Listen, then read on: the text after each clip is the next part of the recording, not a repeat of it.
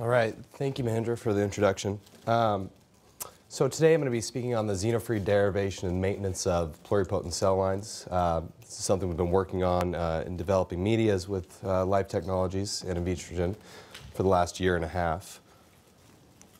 So George Daly gave a much better, more eloquent background on the state of embryonic stem cell research, but in the 70s they started out with the first embryonal carcinoma line. Moving on to 1981, of course, Evans, Coffin, and Martin had the first mouse embryonic stem cell line. And then 98 was Jamie Thompson with the first human embryonic stem cell line. And then 2006, the revolution by Yamanaka of making induced pluripotent stem cells, closely followed by 2007, Thompson and Yamanaka having human iPS cells. So the next step is really moving towards therapy, and that's kind of what I want to focus on with my work. So what we need is we need clinic-ready human embryonic stem cells or human-induced pluripotent stem cells to move forward in clinical applications. So to do that, you need GMP derivation, and that's good manufacturing practice. And that's more of a process than it is actually the components used to make these cells. So we're focusing more on the components that could be then applied for a GMP certification. And one important factor there is xeno-free products. Can you remove animal products that could add contamination or difficulty in the regulatory process for approval? So available now, as of last week, there's 122 NIH certified lines. And the first GMP certified are ESI 014 and 017. So some of these lines are coming up and available for both funding and for hopefully future clinical use. But the more lines that we get in clinical grade mediums or component systems, it will only expand our ability to move forward with therapy. So our xeno-free culture system really starts out with an extracellular matrix as our base along the plastic support both the fibroblasts and our feeder layers, and as well as the pluripotent cell line. So I've used human vitronectin and fibronectin as my extracellular matrix, and then human dermal fibroblasts for my feeder layer, and then, of course, developing a xeno-free culture medium. So the human vitronectin and fibronectin, native human vitronectin costs commercially $2 million a gram. And for those of you who've seen the movie Avatar, you'll know that that's more expensive than unobtainium. And I'm not flying to Pandora for this stuff, so I had to figure out how to get it myself. And we can do a very simple protein column isolation procedure, and I was able to obtain human plasma from the blood bank at University of Southern California. So after the IRB, you could get about 5 milligrams of this per bag. And 5 milligrams is quite enough to do some expanded culture of these cell lines. But you know, we've got about 100 milligrams hopefully stocked up. And then the native human fibronectin, this is affordable commercially from Gibco, another Life Technologies product. That's actually not correct. It's actually 60,000 per gram. But again, we're using milligram quantities of it. So it's within the scope of our research funding and something that would be affordable, I think, for large-scale culture of these. And the reason we're using vitronectin is the RGD fragment or binding site works with alpha V beta 5 integrin and has been shown to support human embryonic and pluripotent stem cell growth. So we use this at 0.5 milligrams micrograms per centimeter squared. And so that's our initial extracellular matrix conditions. For the human feeders, I commercially sourced human embryonic dermal fibroblasts from Science Cell. And then we also use a xeno-free or serum-free fibroblast medium from ATCC. And then it comes with a growth factor serum-free kit. And that works pretty well for the propagation of these cells. But by P7 in this xeno-free, serum-free conditions, they really start to senesce. And so they don't work very well. So you got to use really early passage, but early passage feeders are better for the culture of these cells anyways. And I'm using 5 times 10 to the 4th, so 50,000 cells per centimeter squared. Okay, the xeno-free medium, this is the one that really we worked on the most. And so it's the knockout serum replacement xeno-free CTS medium, which has recently become available commercially from Life Technologies. We use a standard DMMF12 base medium, and then we're adding 20% of the knockout serum replacer. And to that, we're adding animal component-free BFGF from Millipore at 10 nanograms per ml. And we're using beta-mercaptan ethanol, MEM, non-essential amino acids, penstrep, and L-glutamine. So it's a standard KSR cocktail, except we have humanized components added to it. Okay, so how do these cells look in these medias? if you see in the top left panel, we have two growth factor components that Life Technologies was developing. One was a 50x growth factor cocktail, and one was a 100x. And they kind of switched to the 100x for stability midway through the beta testing that I was doing.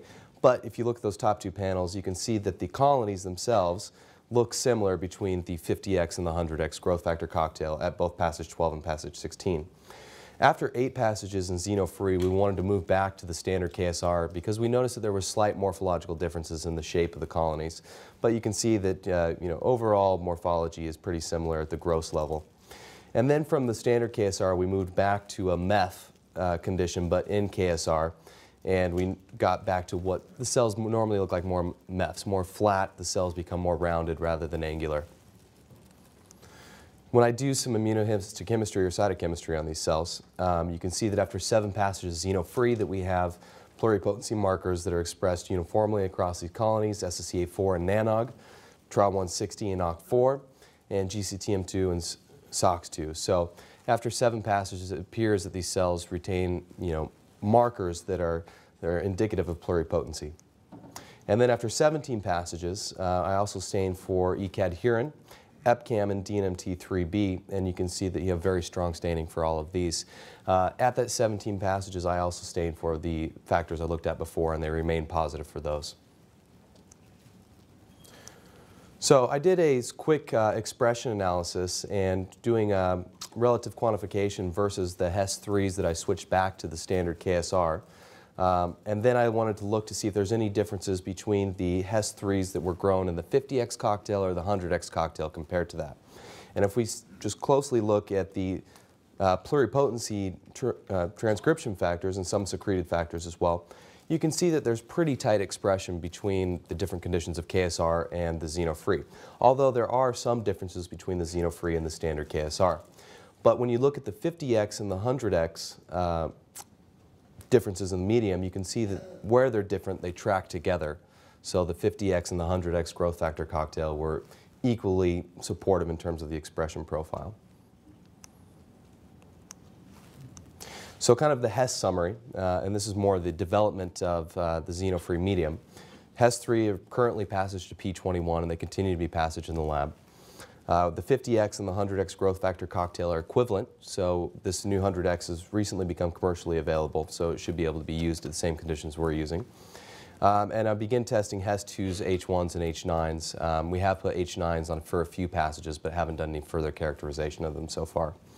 So conclusions, xeno-free KSR CTS from Life Technologies is a viable xeno-free medium for long-term maintenance of HES cells, especially HES3s. So we wanted to next, after describing and beta testing this media, see if we could derive xeno-free IPS from these conditions. I went ahead and used the PiggyBac Transposon method because we wanted to use something that was a possibility of being transgene free. And the thing about it holds about 10 kilobases efficiently, so you can do the full reprogramming cassette. The most important is that it can insert and cleave without a trace, and so we wanted to try to develop these cell lines. It's a 2 plasmid system, so one thing that's good about that is we can use transfection and electroporation technology from Amaxa, and it becomes a cheap solution to making IPS because you can bulk up these plasmids and use them on demand.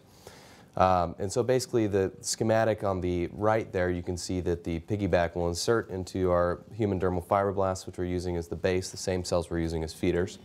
And then you can hopefully remove the transposon later, although we're currently working on that right now. The transposon setup that I actually used was from Yusa et al., the 2009 Nature Methods paper.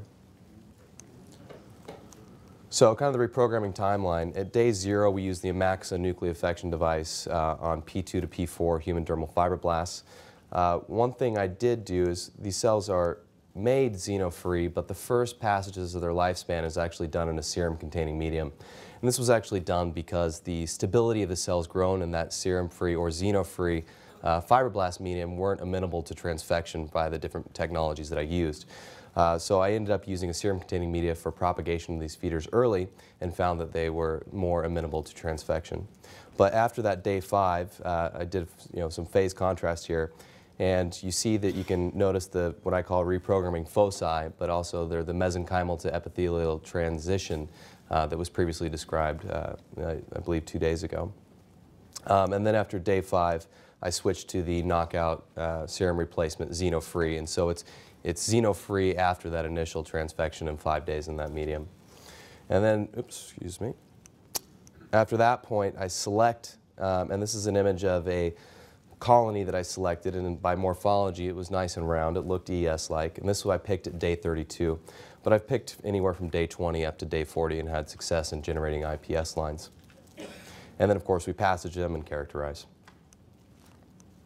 So total to date, I've got 12 IPS lines xeno-free that we've derived and started initial characterization on them. The 3 lines highlighted in red are the ones that I've had the most characterization done. And to note, the K1 and K1 ENR stands for enriched. This line is actually, I've been able to split into 2 propagatable cell lines, one which looks partially reprogrammed and one which is fully reprogrammed. And so to look at J1 at P4, you could see that those same markers that I saw on the xeno-free ES pluripotency markers were the same, although there were slight morphological differences in the fact that these IPS colonies seem to be a little more dense. And so that gross morphological differentiation between the IPS and the HES was noticed, but overall the pluripotency marker expression was the same. And of course at P13 I looked at ECAD here and EpCAM and DNMT3B and saw strong staining for those as well. So kind of an overall look at the patterning, or excuse me, the expression analysis by ICC for the xeno-free IPS and the lines that I have. You can see that the first 3 lines have been most characterized for these nuclear and surface markers, but some of these other lines have also done initial characterization as well. Some of them are being slower to expand, so it's harder to get enough material, but there are differences in proliferation rates of some of these lines. And we've used different fibroblast backgrounds, and it seems that there may be some line dependency in terms of their proliferation rate. So when I did a qPCR for the IPS, what I wanted to look at here was, again, the HES3s grown in the KSR standard conditions, and then look at the IPS lines, especially J1 and the 50X and the 100X growth factor cocktail. And again, there were slight differences between the IPS and the standard HES line that I was using, although where the 50X and the 100X growth factor cocktail were concerned in green and red, you can see that those differences track together, suggesting that it was a cell line dependent and not a media dependent difference in the expression. And then, of course, you see the K1 in purple, and this is the partially reprogrammed line. And what was interesting with this line was that you had a very decreased expression in most of the pluripotency markers, except for SOX2. And then when you looked at the differentiation marker for neural lineage, PAC6, you saw a very strong expression difference there, suggesting that this K1 partially reprogrammed line is of the neural lineage. And when you look at the morphology grossly of this K1 line at passage 15, you can see that it doesn't retain its tight borders and also has a more diffuse and smaller nuclei. It looks more neural. And then just spontaneous differentiation, you can see that it begins to shoot out neural processes. I haven't done any characterization for staining of these, but I hope to do so very shortly. So a summary for the IPS, we have the 12 IPS lines derived xeno-free. We have 2 of these lines passage to P16. And it appears that we have fully and partially reprogrammed lines that exhibit varied RNA expression patterns, but also what's important is that this partially reprogrammed line is passaging in the xeno-free medium long term. So it seems that we may be able to support partially reprogrammed or differentiated states long term in this medium. And overall, xeno-free CTS is a viable xeno-free medium for derivation and long-term maintenance of iPSCs. So once we saw that we could make the IPSs, we wanted to see if we could use this technology for the derivation of human embryonic stem cells. So to get our embryos, we worked with the University of Southern California Fertility Clinic.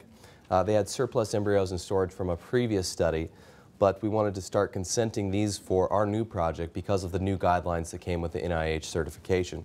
So we started in fall 2009, and unfortunately we've only been able to obtain 62 of these embryos because of the difficulty in obtaining consent at the level of the new guidelines.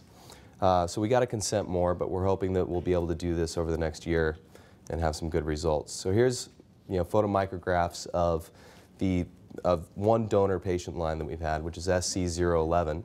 And I'm kind of going to go over the quality of these embryos. If you look at E, you can see that that's a very low quality embryo, whereas F would be more of a high quality embryo. And you can see that it has a well-developed ICM. The trophectoderm is intact, as well as the zona pellucida is thin, all qualities of a very healthy embryo. These were frozen at 2PN stage, so they were thawed and then developed in the actual fertility clinic laboratory before we transferred them over to us. And you can see slight fragmentation of some of the cells in there, but overall it looks like a pretty good line. And the rest of them you can see are in varied states of development. One of the biggest problems we have is that the embryo quality has been low, and most of them appear to have the morphology and overall criteria of E. So to do this xeno-free, so previous isolation of inner cell mass was using immunosurgery, which of course uses antibodies, and that would have precluded it from being a xeno-free or moving on in that situation. So we needed a mechanical way of dissociating these cells and enriching the ICM. So a paper done by a former student of Martin Pera, and he's now in Israel. He used a basically laser they would use for pre-implantation genetic diagnosis and resourced it and repurposed it to basically open up the embryo mechanically and then enrich for the ICM. So it's an infrared laser. It's mounted to a 40x objective, and I do have a video of this.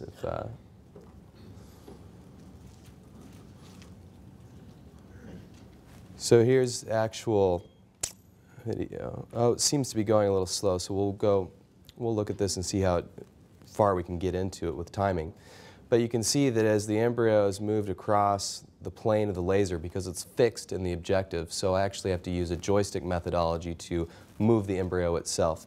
The laser works by exciting water molecules, which will then ablate the proteinaceous structures. So it's really got to be on a focal plane. So since this is a 3D structure, you have to both be able to move the embryo up and down or stretch it out into a flatter plane to get the laser to work most efficiently. But you can see that there are short pulses that are ablating. If you look at the very bottom, you can see where the zona pellucida has started to open up. And then once we've removed the zona pellucida, we can then go in and actually cut the remaining trophectoderm that we're not interested in and try to enrich for the inner cell mass. So we'll watch a few more seconds of this. Unfortunately, it appears that the program that's being run has slowed the video down by 4x. It's usually much faster than this. So I think we can stop there, and we'll just go ahead and move forward. What you would have seen is that once this embryo was fully isolated, you would see the first panel at day 0. And you can see there that on the left pipette that I've cut off a large amount of that trophectoderm, and on the right there's mostly inner cell mass, but it is surrounded by some trophectoderm. As I apply it to the culture system that we developed, on day 2 you can see that we have attachment of that isolated chunk that would be on the right of that first image. And then you can see that we have expansion of a cell type going around that central attachment area by day 3. 24 hours later, you see a much stronger expansion of what we think is trophectoderm. Of course, we haven't identified that by any staining. And then by day 6, what you can see is there looks to be 2 different cell types in this. On the outer edges, you can see this trophectodermal cells, but there's this inner section of cells which we figure is the ICM. Unfortunately, the trophectodermal cells grow very rapidly in this culture system, and they actually will begin to go 3D in terms of their expansion. And so they get to a certain point and they start growing up, and then they start aggregating and detaching. This seems to be inhibitory to both our ICM expansion, and possibly it can cause detachment so that the ICM may no longer be attached to the vitronectin or exposed to the extracellular matrix. So in this case, I tried to pluck out that inner cell mass and get reattachment, but I was unable to have that be achieved. So we think that the cell culture methodology is still viable, and we'd like to continue using it. Unfortunately, we've just had a very small section of embryos that are actually viable and have grown into a good condition for us to use it. So in the future, we'd like to establish human embryonic stem cell lines, and then we'd like to characterize our pluripotent lines more, both the xeno-free IPS as well as any future ES we have. So we'd like to do embryo body teratoma formation. We'd like to do a full epigenetic profile with the Illumina Infinium platform, which is now up to about 500,000 CpG sites that you can profile, and then of course karyotype analysis of these cells after long-term culture. To acknowledge the Pera Lab, of course, Martin Pera, Koichi Hasegawa, who's in attendance here, Alex Kwas is a OB-GYN fellow working with me, and Jordan Reese is an intern who's done some great work with the staining. And then of course my funding sources and Life Technologies. So thank you very much, and I'll open it up to any questions.